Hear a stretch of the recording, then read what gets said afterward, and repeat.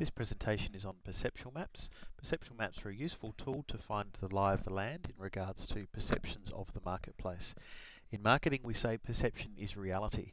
So as far as the customer is concerned, if that's the way they perceive your brand or your product, then for them that's true.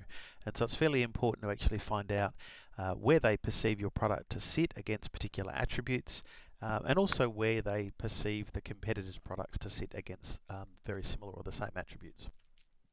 So perceptual maps are usually based on market research. The first thing you need to do, and usually this is part of something like a focus group, you find out the critical success factors for that industry, or find things that the customer sees as significantly important.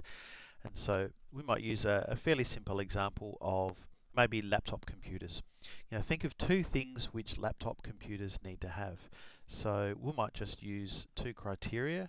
We could say that needs to be light and something that is potentially easy to use.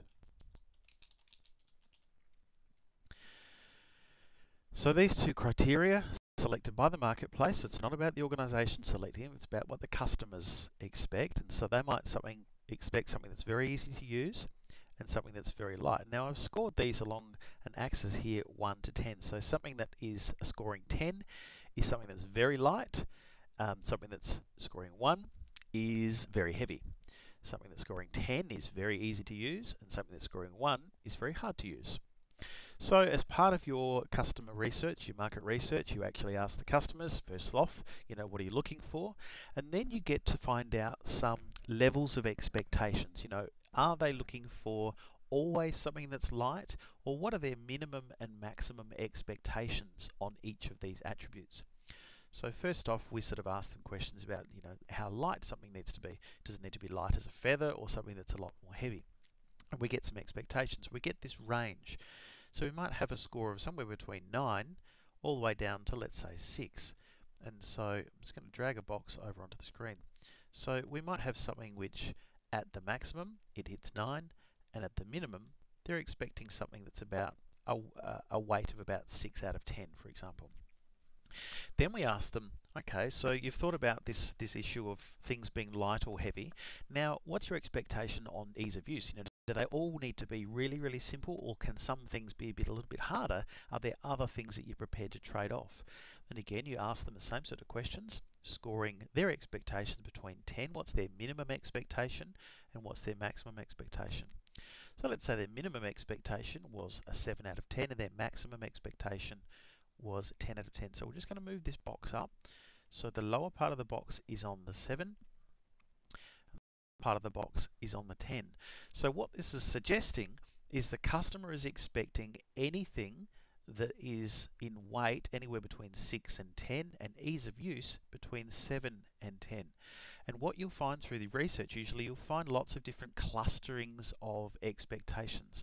So you might actually find there's another group of people who don't care whether something is light or not. They're okay if it's heavy, so long as perhaps it's very, very easy to use. And so they might have a very, very thin band of expectations.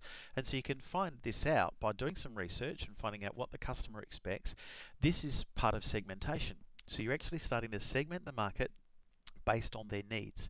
Instead of where they live or who they are, which is traditional sort of segmentation variables of geographic and demographic, you're starting to use benefit or use segmentation, which is a far more advanced form of segmentation. Then, of course, further on in your research, you're saying, okay, well, now considering particular brands of products, are they light and easy to use? And so from this, you get some expectations. You find out, well, brand A is something that's very easy to use, but it's not super light.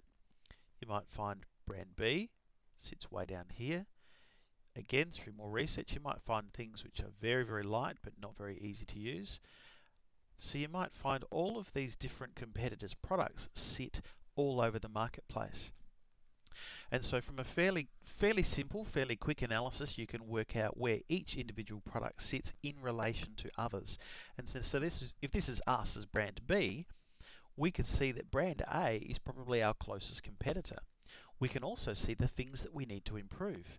We could say, well, if we make our product easier to use, we still sit within this frame of what people are looking for, and we get closer to their ideal, which is, I guess, anywhere that lands in here.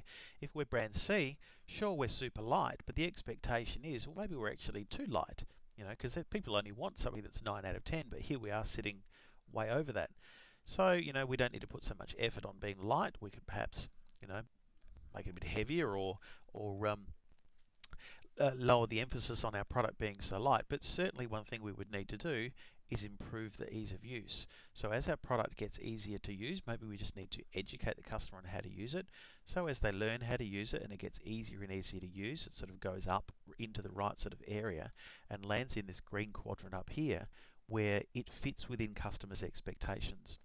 And it's certainly much easier to change our product. So, you know, for before we were sitting way over here, it's certainly easier to come up with some strategies to move ourselves over here than it is to change customers' expectations and move them over here.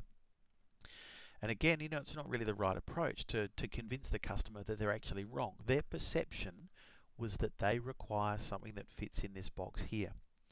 Now, just because we don't fit in that box, it's very difficult to try to change our perception that you know, we want different things. I mean, look at, for example, McDonald's. They're not going to try to change our perception that eating their types of hamburgers is actually the right thing to do. They're trying to say, look, you know, we're convenient. They're trying to find other things to make important rather than the thing they probably score really bad on, which is it being healthy. So that's a fairly basic use of a perceptual map. Becomes a really useful tool because it's a good graphical representation of where you sit in the marketplace. Becomes really useful to explain to other people, you know, for example, managers, about where your product sits in relation to competitors and which competitors you really don't have to worry about. You know, if we're A or B, D is not in the same market as us, so we really shouldn't worry about them as a significant competitor. The same as C. If C is our competitor, again, they're really not a significant threat. The closest competitor to us is B. So hopefully that makes perceptual maps a little bit easier for you to understand. I'll continue with other videos as we go through this topic.